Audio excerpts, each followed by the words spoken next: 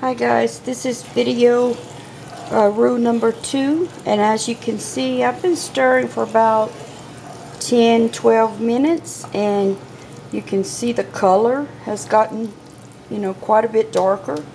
Now it's getting closer to the color of peanut butter, and I lowered my fire a little bit, so I don't want it to, boil hard. As you can see, it's just kind of bubbling every now and then. And I have a black iron pot, so that's going to retain the heat, twice as much. Really, really good. So you can cook it much lower on an iron skillet, or even those like enamel pots. But I don't know, if you cook roux in those, it may discolor it. I'm not sure. I've never done it in mine. And as you can see, I'm using a wooden spoon to stir. Do not use plastic, it will melt in your pot. This is boiling oil, just like you'd be frying chicken or frying anything. And I'm sure you can hear me. I'm not just stirring lightly.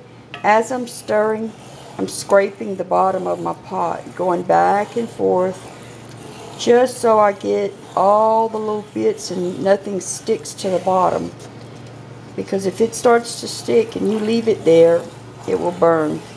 And if it burns, you have to throw the whole mess out and start over.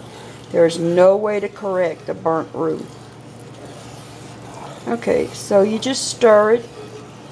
And like I said, some people, a lot of people, myself included, when we get ready to make a gumbo, we'll just throw in equal amounts of oil and flour in our pot and do this roux method, and then continue on with our onions and bell pepper and such, brown it up like that.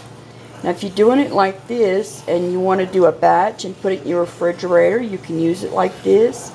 And when I take it out, I take out whatever I think I'm going to use.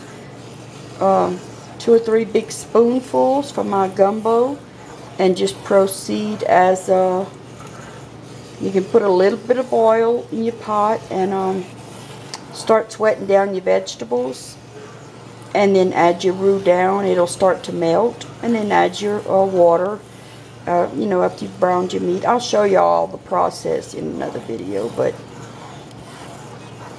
I'll kind of explain how if you want to make your roux in that pot, or if you want to take it out of a batch in the refrigerator. I always have big batches of roux in my refrigerator. That way, if somebody requests stew or gumbo, boom, I can do it in really quick time.